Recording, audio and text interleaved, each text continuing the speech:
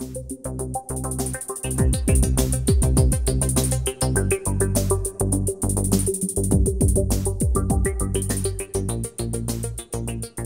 we're back. Welcome to another Red Monk What Is How-To video. Today I am joined by Kence from Bonsai. Kence, do you want to introduce yourself? Yes, thanks, Steve. I'm a sales engineer here at Bonsai, and my role is mapping industrial control problems to deep reinforcement learning. And that is actually the purpose of our conversation here today. We want to discuss precisely what is deep reinforcement learning. And, as part of that, sort of what is a simulator. So we want to dig into those two concepts. So, Kence, do you want to kick us off? Yeah, sounds great. So, first let's start with the use case spectrum. There's a lot of things that people are calling AI, and I just want to be clear about what we consider and call industrial AI. So, on the right-hand side are things more like data mining, data analysis, predicting events. But on the left-hand side are what we call industrial AI, and it's really automating or optimizing systems. So making industrial systems more intelligent. Right. Those use cases tend to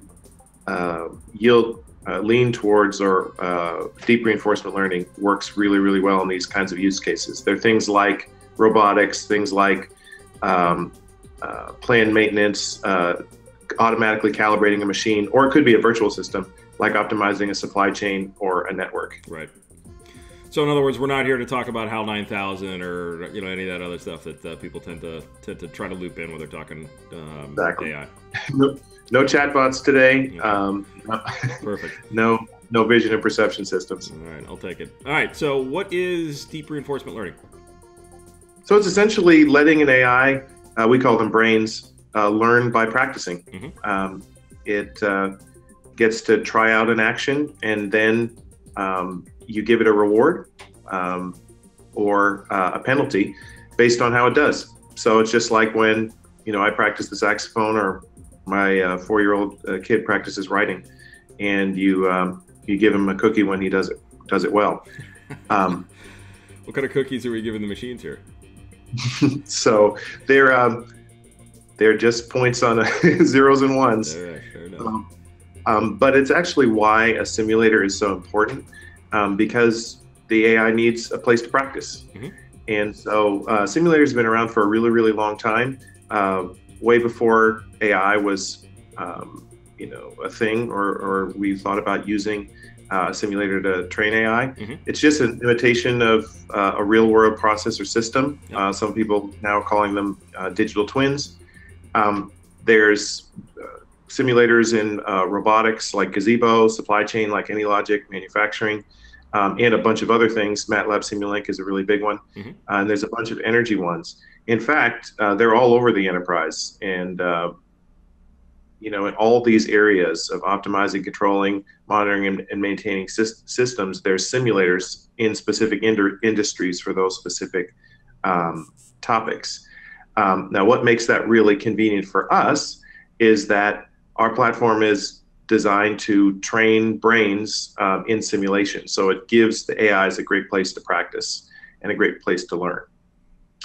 And so I'd love to walk through a use case of an industrial control system that we've come across and that we work on, optimizing a wind farm, the energy optimization of a wind farm. Perfect. Let's hear about it. Excellent. So the first thing that you want to do when optimizing or controlling these industrial systems is you want to define the goal and then simulate the process. So in this case, you've got 52-100 wind turbines, and they're modeled out in MATLAB and Simulink. And so what you see on the right-hand side is that model of the things you can control in a wind turbine, the yaw command, the yaw torque command, et cetera, et cetera.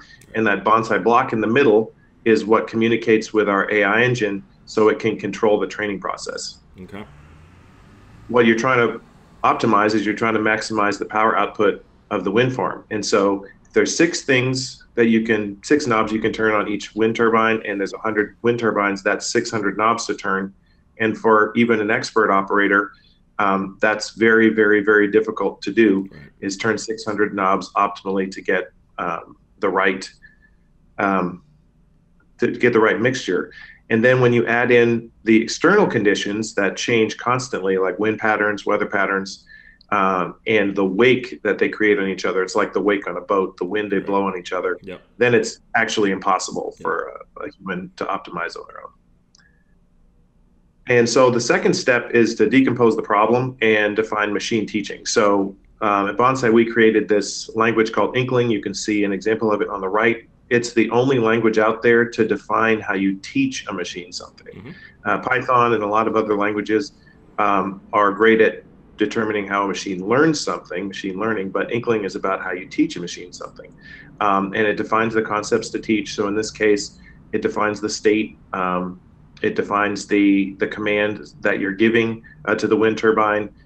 It defines the fact that it's an estimator versus a classifier. A classifier is if there were notches on the knobs, 0, 1, 2, 3 kind of thing. Yep. An estimator is where it's a range, any range of commands that you can give. It defines the simulator. It defines a curriculum with lessons, all the things you'd think about teaching, and it defines the reward function, that assessment, the cookie reward system. Before we go on, how long does it typically take people to pick up Inkling? It's about the same complexity as SQL. Okay. So if you know SQL, it's going to be really, it's going to be hours or days. If you're a developer, it's going to be hours for sure. Got it. Or even minutes. And this is where the magic happens, where we teach the AI. It's where our AI engine connects to the simulation and orchestrates the training.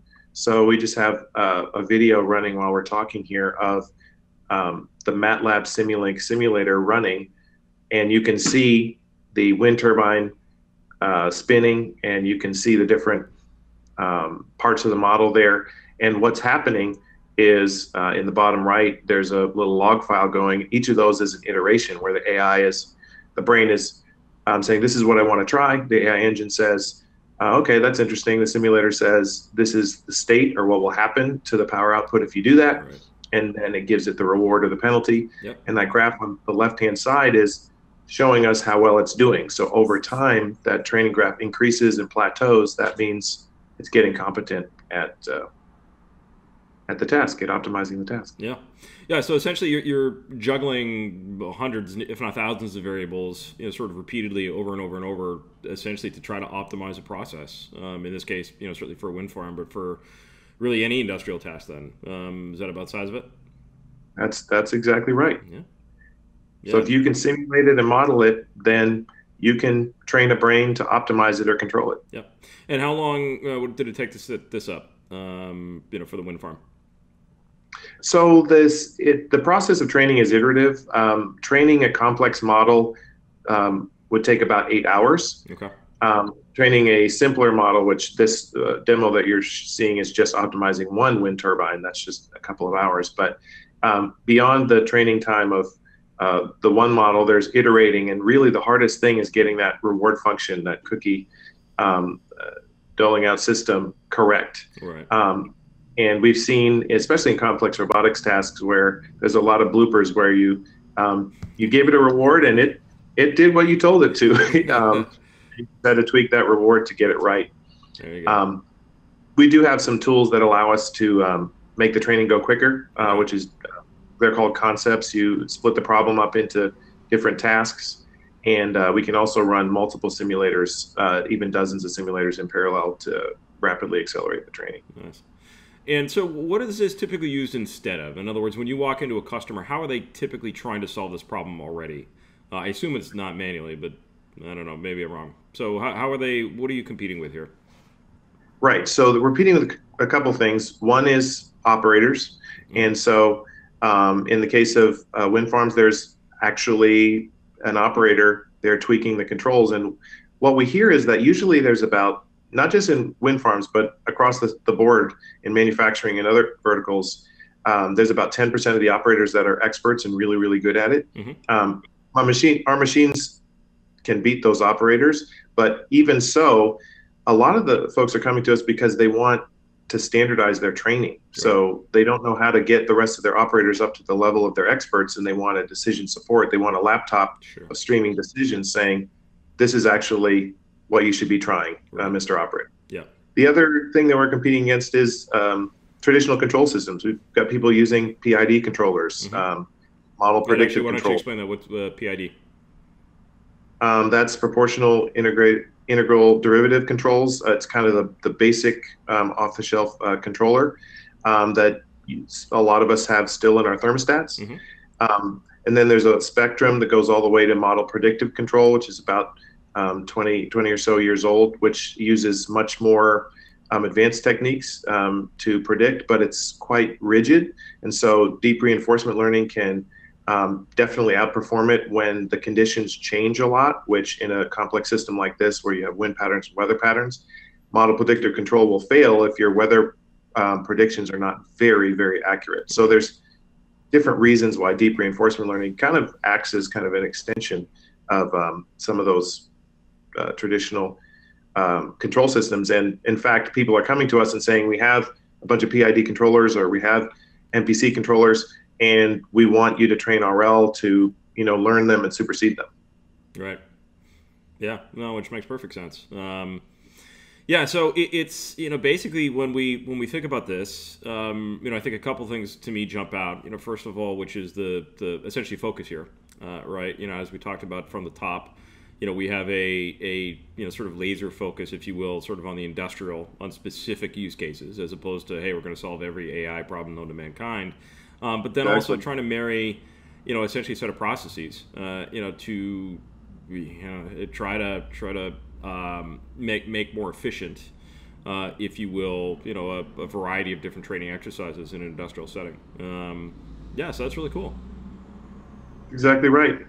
Thanks a lot, Steve. Not at all. Not at all. Thanks so much for being with me and explaining to us what deep reinforcement learning is. I appreciate it.